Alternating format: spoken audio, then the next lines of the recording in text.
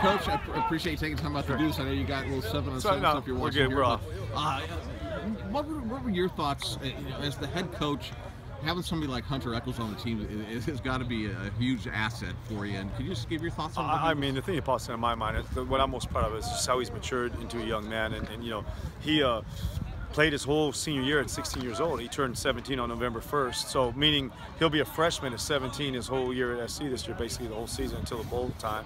But I was just so impressed with how he's matured as a young man. And you know, coming in as a 13-year-old, big as he was, had a pretty good freshman year, but varsity I thought was a little bit too fast for him as a sophomore. But man, at the end of his sophomore year, the light switch came on, and I mean, he worked so extremely hard in the off season before he got any offers, and just blew himself up. And you know, a lot of God-given ability, but I was so proud of him and the leader he became for the team. And he was big time for us in the locker room and on the field. He was literally a coach on the field, and so I'm just so extremely proud of him. I'm looking forward the next 4 or 5 years over here at SC. You've had some good football players come through your program since you've been there. Can you just talk about how he's compared to some of those guys that you've had since you've been there? Yeah, God's blessed us. But we've extremely perimeter players. We've had a lot of really good athletes on the perimeter. He's probably about the first really interior guy. Well, not interior guy, but lineman guy that, you know, was our 4-star kind of guy. I don't know what he was, 4-star, 5-star, whatever it is. But he's, I think, set the path for a couple other guys. Now we got a couple guys coming behind him who are going to be, you know, national recruits like he was. And he just set the tone, his work ethic, his leadership, and just kind of take him under the wing and you know, really lead him to where, you know, he's going to be, where he is at now. He's going to lead these young guys where he's going to be. So I'm really excited about that too. All right. Well, hey, Coach, really appreciate you doing this. All right. I'm Coach Jefferson. I'm the JV and freshman head coach at Cathedral High School.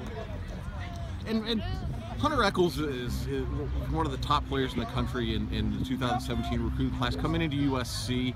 I know we met a lot to this football team. Yes. Can you just talk what your thoughts on Hunter?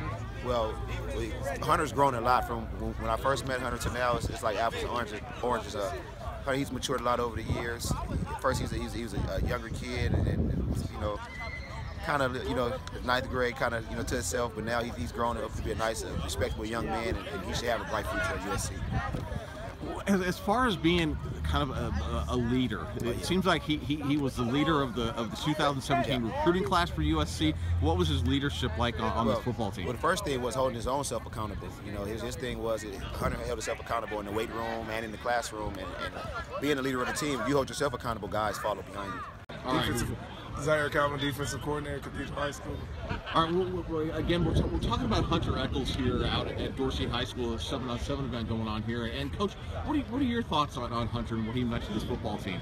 Oh, he was the heart and soul of the football team. You know, the way he brought energy every day, his get off, you know, intensity, size, heart, and knowledge of the game. And he's a baby, so that's the part that people don't really understand. He's only 17, still. And talking about how young is he's talked about that, on how he's looking forward to, you know, growing, getting bigger, and stuff like that. What would USC fans have to look forward to from him as a football player? He has a great upside. You know, he hasn't even touched the surface. You think he worked out now, he hasn't even really worked hard yet. So I'm just going to give you that little tip. But watch when he works hard, and he's going to be on a whole nother level, and you're going to appreciate him. The guys in the 2017 recruiting class for USC seem to gravitate towards him, or he kind of gravitated towards them, actually. And the way it was put to me is that he's kind of the guy that greets you at the gate.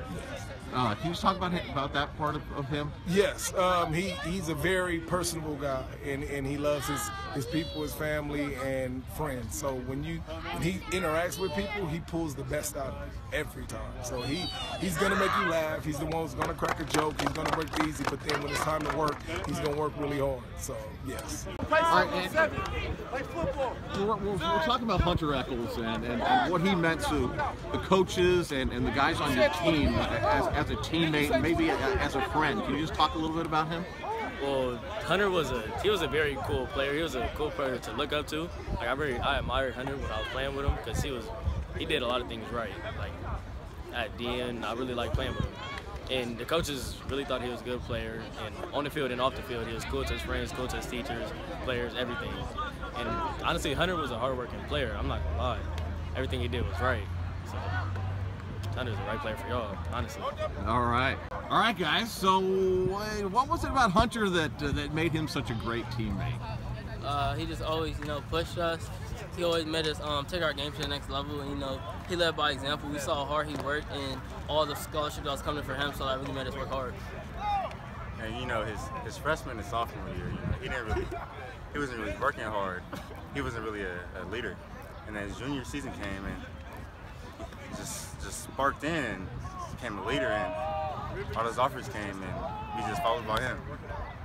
Yeah, he was just really one of the team leaders. He knew how to balance out either playing around or being serious. He just understood everybody on the team. That's why everybody respected him. Hunter led the team. He motivated the D-line. Him leading us as a senior and stuff, and made us work harder. Him being next to me, pushing me, and leading by example.